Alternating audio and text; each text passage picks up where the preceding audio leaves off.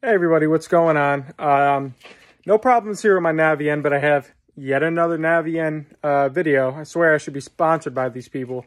But this one is more of preventative / tips, things that you could do before the winter comes. I'm just going to share some of the most common things that I run into. Luckily, it's not too many. Once I work the kinks out of this system, I don't want to say the systems are straightforward, but I feel like they're pretty straightforward, I guess, to work on. So let me turn this around and kind of show you the unit instead of myself. That way you get a better view of what I'm talking about. So here's my NAVIEN that you see in all of my other videos. If you haven't checked those out yet, please do me a favor. Head to my channel and check them out. Maybe it can provide you with some awesome information. But back to the tips. So I've noticed there's been a couple of different error codes that seem to come up in the wintertime. One has to do with the exhaust from the unit when it gets extremely cold. I'll get onto that a little later. The other one in my other videos that you've seen is E351, which is the water pressure in the system has not maintained what it's supposed to be at. And the way you fix that, again, if you want to see a more in-depth video, please head to my channel. But it just has to do with something called force filling. And that will increase the PSI on your LCD screen. 12.4 is pretty good. So let me take this off real quick. That way we can get to the error codes. All right, so we got the front panel off where it lists all of the error codes. The one that I was mentioning before, you see right there in the middle, E351. I actually have a video on that. Go and check that out. That's a pretty common one. I'm not a mechanic, so I'm not quite sure the exact reason for it. But to be honest with you, ever since I fixed it the way that I fixed it, I have yet to have another error code, knock on wood. So the other one that I see a lot in the wintertime is E110, abnormal air pressure. Now, what should happen, if I remember correctly, is if you have no heat and you come down and on the LCD screen it says E110, or sometimes I've even seen it saying air, AIR. And that could be two different things, in my experience at least. Number one is this little net here, okay, is where the air comes into the system, okay? So if that screen right here is clogged, you need to go ahead and loosen this little screw there, and that'll slide right out. There could be a lot of small debris in there, just random things that made their way in. And that could be one of them. But I'll head outside and I'll show you the one that I find sets that error code off the most. Just as a quick side note, I'm out here on the outside by the foundation.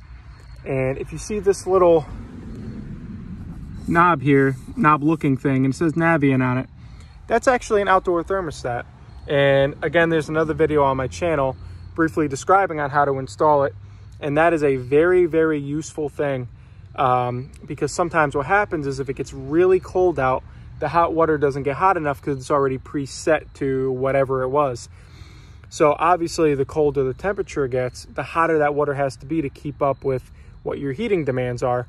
And if it's not at the correct temperature, and there's actually a part in the booklet that shows you what the correct temperature should be based on all these different things, including outside temperature. If it's not at the right temperature, the water's not hot enough to keep up with heating demands. What this little device here does is it senses the outside temperature and tells the furnace what the correct temperature should be.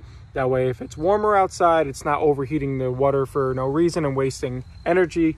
And as well as the opposite, that if it is extremely cold out, your furnace isn't only making 150 degree water, let's say, as opposed to it's supposed to be 200 and change, so it automatically changes it for you. Very helpful and energy efficient. So now we're at the point of the foundation where the intake and the exhaust for the system are obviously evident here. So what I find a lot is in the winter time, when it gets extremely cold, when the exhaust comes out, it actually, I don't want to say it freezes, but it kind of gets a snowy like texture on it. And what that does is it blocks the vent. and the vent cannot exhaust the flue gas correctly. And that's a really good feature to have, because obviously you don't want gas backing up into your home, gas exhaust rather, backing up into your home. So I've come out here and there's literally just been maybe a little bit right here, but it's just enough to set that system off and hit that safety measure to shut your system off. That way it doesn't back up into your house. So there is one more thing that really you should be doing at least every year. It doesn't really have to do with the winter time, but you do want to flush your system. Now, I have not done a video on it yet because I do not feel comfortable enough telling other people how to do it, because my experience, it worked and it did what it was supposed to, but it was kind of a figure it out as you go.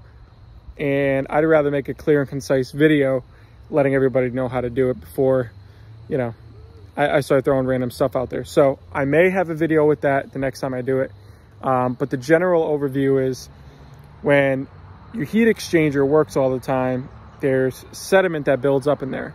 Now, you got to get the sediment out, because if not, it can start corroding your heat exchanger. The heat exchanger is what makes everything hot.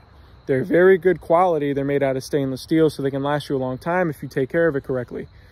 So the general idea is you want to take white vinegar with warm water, and you need a pump to pump it into the system. It goes around the whole system, and then it spits out back into the bucket, and the cycle continues.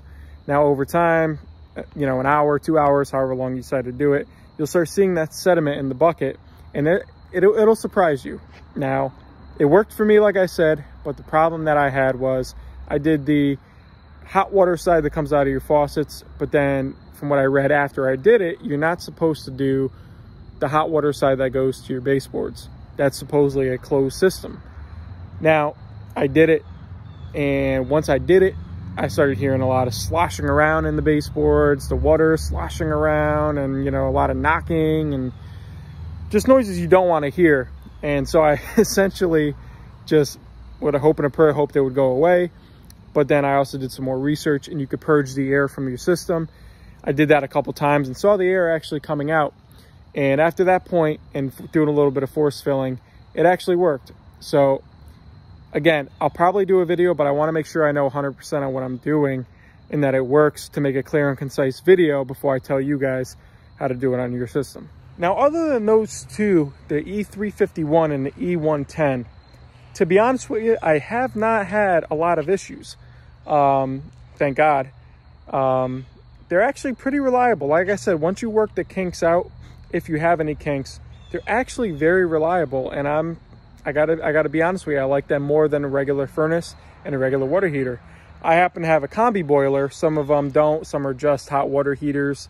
But the combi boiler, I feel like, is a really, really great piece of equipment.